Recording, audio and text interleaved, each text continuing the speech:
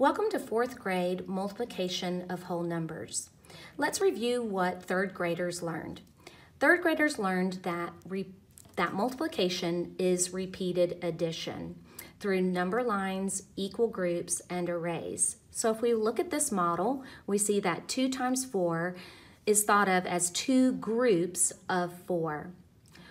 Students also learned that arrays make squares or rectangles. And we want to carry this over into our fourth grade learning because it lays the foundation for fifth graders when they learn multiplication and division of decimals and fractions. So let's move to what fourth graders need to know. But first, let's start with what they don't need to know. Fourth graders do not need to learn the standard algorithm for multiplication. That is a fifth grade standard, so please just let that go. Also, when you're sending home homework, we want to make sure that what we're sending home is appropriate for our fourth grade standard. So consider only sending home simple multiplication facts for homework for fourth graders. Also want to mention that lattice is not a strategy that we would use in our fourth grade units of multiplication.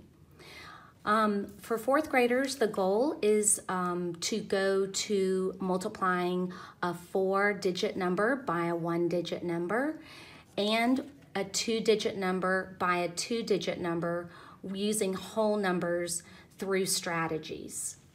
So we're going to begin with a 2-digit by a 2-digit number. Our problem is 14 times 13, and we're going to begin with the concrete. So we always begin with our base 10 blocks when we're teaching multiplication. This mat is a scaffold that you can use for students.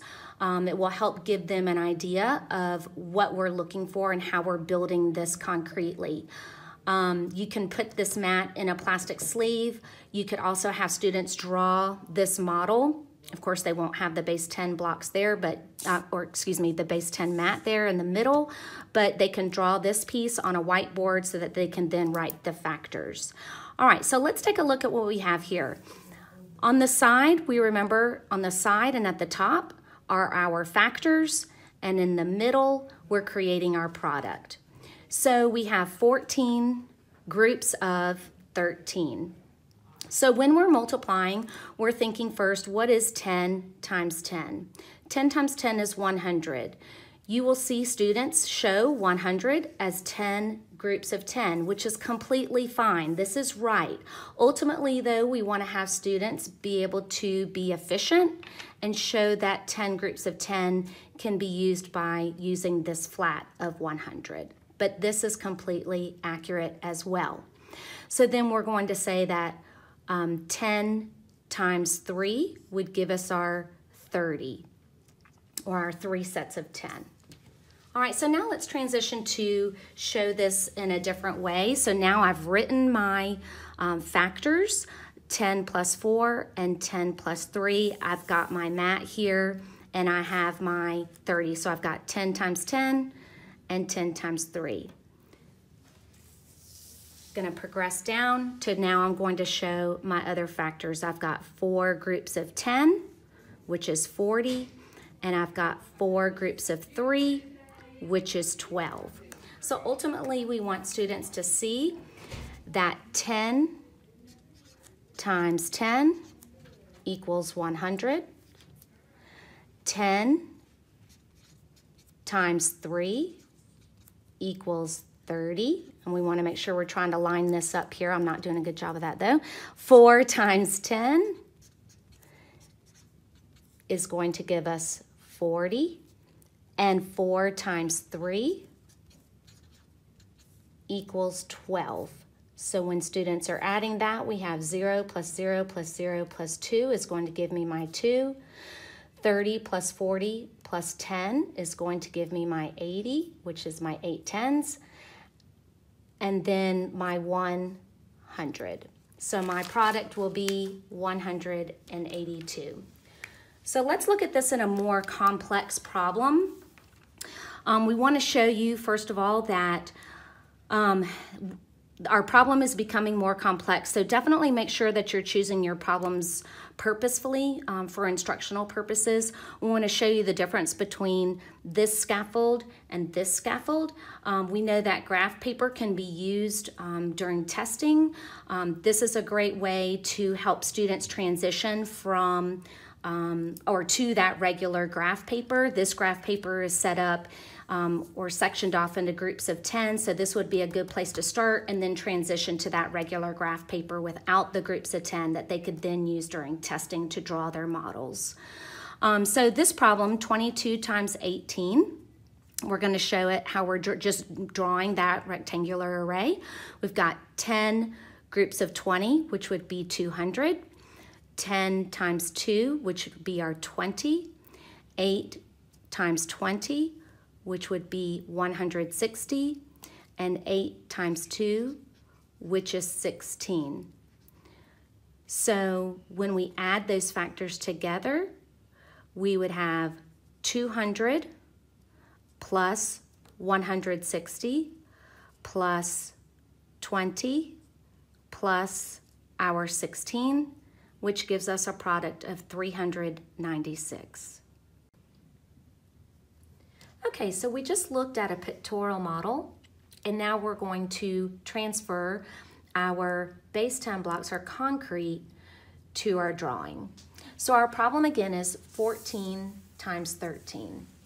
So what we're going to do is we're going to do the same thing we did before. We're going to think of 14 and 13 as our factors, and we're creating our product in the middle. So we're thinking 10 times 10 is our 100.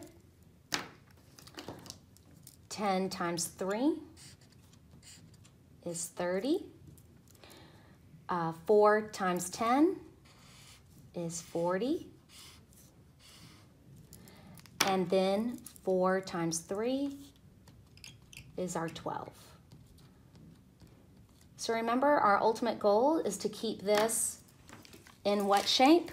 A rectangle or a square, so students can see that you have that shape here. So let's think about what this means. This is 100, this is our 30, this is our 40, and our 12 that we showed here. So 100, 30, 40, and 12. All right, so now let's connect our drawings of our base 10 blocks to our area model. Again, we have that same square or rectangle shape. We have our factors. We're going to think of this as a 2 by 2. So we have 10 plus 14 and then 10 plus 3. So we have our 4 boxes to make our 2 by 2. All right, so let's show what our 14 times 13 is going to look like in our area model or rectangular array. So again, 10 times 10 is our 100. I'm going to show it both with the picture and the number. 10 times 3 is my 30. 4 times 10 is my 40. And my 4 times 3 is my 12. And let's connect that back to my base 10 block, or base 10 block drawing. Here's my 100, my 30, my 40, and my 12. And we want students to see each of these steps side by side. It helps them to make those connections. Now I want to point out one more thing before we move on. I mentioned that with this problem, 14 times 13, we created a 2 by 2. But remember, 4th graders can also multiply a 4-digit number by a 1-digit number.